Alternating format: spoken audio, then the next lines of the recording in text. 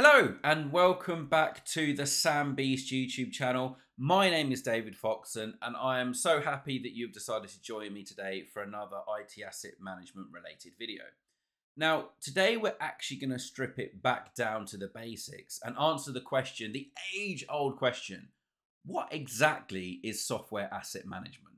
First of all though, don't forget to like and subscribe on this video. And if you want to see more IT asset management, software asset management, hardware asset management, FinOps type content, then this is absolutely the place for you. So just hit subscribe to join us as we create even more ITAM content that hopefully you find useful and can see some benefits in. What exactly is software asset management? Now, if I put some numbers around this that might scare you a little bit, you'll quickly realize and understand why we need to manage this software asset, software licensing thing.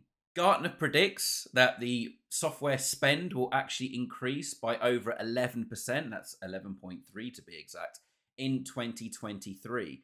That's quite a significant increase, but what does that actually mean in terms of money? I hope you're sitting down for this one, okay?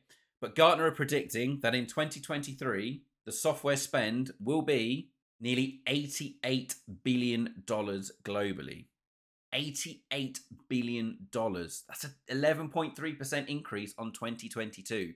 $88 billion. That kind of spend requires management and expert skills to navigate your organization through the complex licensing metrics and the overall life cycle of your software assets. Basically, software asset management, or SAM, as you probably heard it referenced before, is the management of your valuable software assets throughout their life cycle within your organization, or what the software vendor themselves have defined.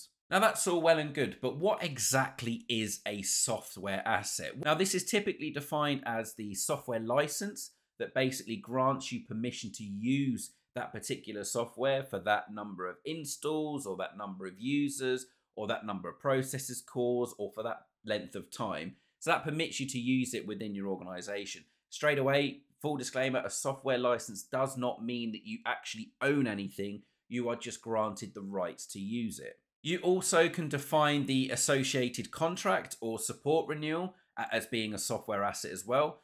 For example, if you've got a perpetual license, aka the actual software itself doesn't have an end date, it's evergreen, you can just keep using it, but you are paying a yearly subscription to make sure that you're getting the latest patches and the latest updates, etc., then that additional contract can also be classified as a software asset, as that has a financial value around it. It needs to be managed, and it also may need to be renewed. You can also classify install media, so exe files, for example, as being a software asset. This also needs to be managed to make sure that you are deploying the right version and edition that you have the licenses for, that only certain people have access to that install media, so it's not just a crazy free-for-all out there and everyone can install any kind of software that they want, because that's ultimately probably going to end up in a breach of compliance and probably a large, hefty renewal or a fine if you were ever to be audited.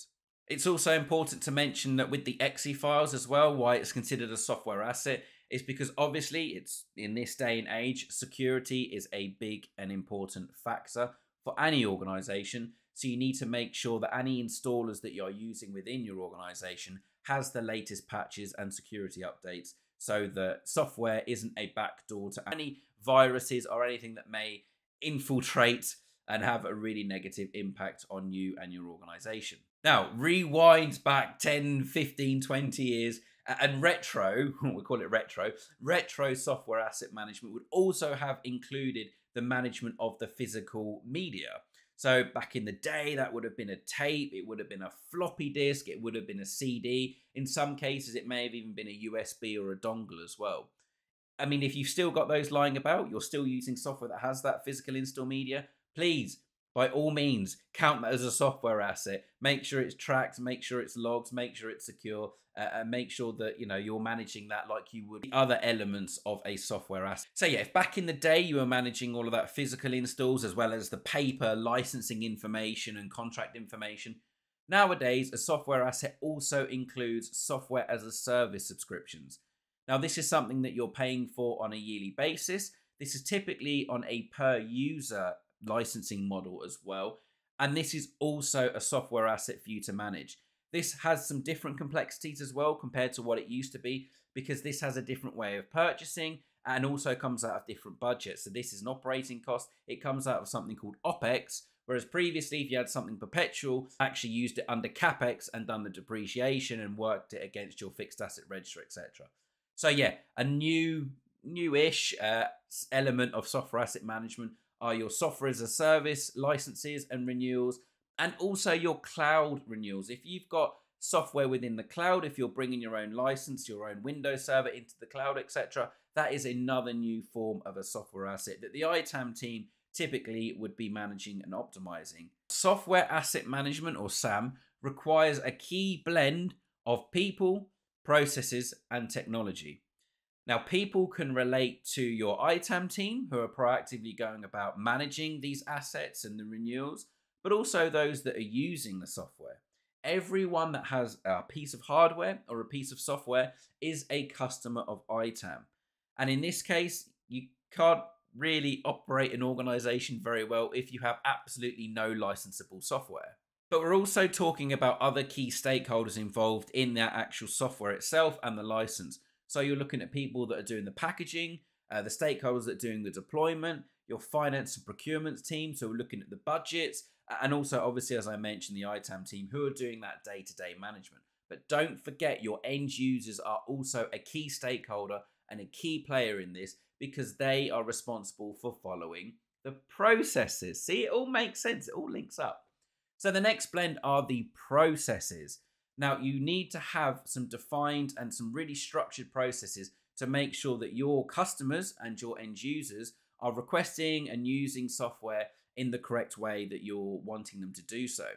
This makes sure that you're really optimizing your existing software assets and that you're doing proactive lifecycle management. This is really kind of like guardrails, right? So that you're guiding people on how to request the software, how you're going to do the renewals, how you're going to do your internal optimizations, how you're even going to retire that piece of software when it comes to its end of life. Your processes are ultimately your foundations for effectively managing your valuable software asset. And finally, technology. Technology is awesome. And the technology part within software asset management gives you that visibility and transparency on your inventory, basically. What software have you got out there installed? What version and edition it is? What laptops, desktops, servers, etc. have it installed? What cloud instances are running it? What users are proactively using the software? Who's maybe not using it? Who can you reclaim licenses from? Technologies are also really, really cool for actually managing the licenses themselves. You can upload them, import them into your software asset management tool, along with your accompanying contract information. And some tools actually give you an effective license position, aka you have got 10 licenses and you are using 9 of them. So therefore you have got 1 spare. Or you've got 10 licenses, but actually you've got 500 users using it, and this is based on a per user basis. So you've got some risk mitigation to be doing there. Maybe do an internal review. And even technologies that aren't these super shiny, providing you usage and metering information, even if you've just got visibility of your installs through an SCCM or a discovery tool, you can still do manual efforts to make sure that you're optimizing and also make sure that you are compliant. So managing your software assets is a real balancing act. Most software asset managers are encouraged to save money, to optimize, to come in under budget if they potentially can, and to make sure that all the renewals are done in a smooth and on-time manner.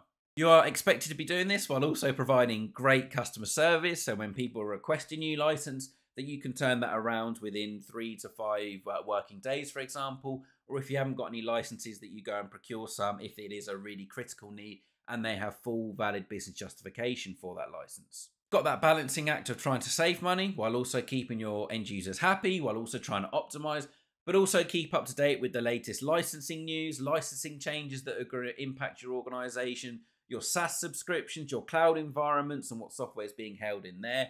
And also making sure that you are doing your renewals on time and that you are fending off any external audits that may be coming your way. And this is exactly why I love software asset management, because there's so many moving parts to keep going, so many plates to keep spinning, and so many challenges that software asset management can ultimately help an organization with. It's tough. There's no denying it. Getting that balancing act, getting it right is a real challenge and a real art. But when you nail it, when you get it spot on, it is incredibly valuable to any organization. And the rewards are just mwah. Whether that's great customer service, saving money on software, being compliant, fending off all those audits, it's so valuable to any organization.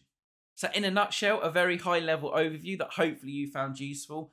That is essentially what software asset management is. Now, I could do a video that's about 10 hours long going into even more detail on the benefits and what software asset management is. But in a nutshell, in a high level overview, they are the key facts that you need to know about software asset management. If you enjoyed this video, I'd really appreciate a like and a subscribe, especially if you want to see more ITAM content, whether that's software asset management, hardware, FinOps, cloud, etc., SaaS even. I'd really recommend that you hit that subscribe because we've got some awesome stuff coming. And yeah, thank you very much for your time. Hopefully we'll see you next time here at the Sam Beast YouTube channel, and happy ITAMing.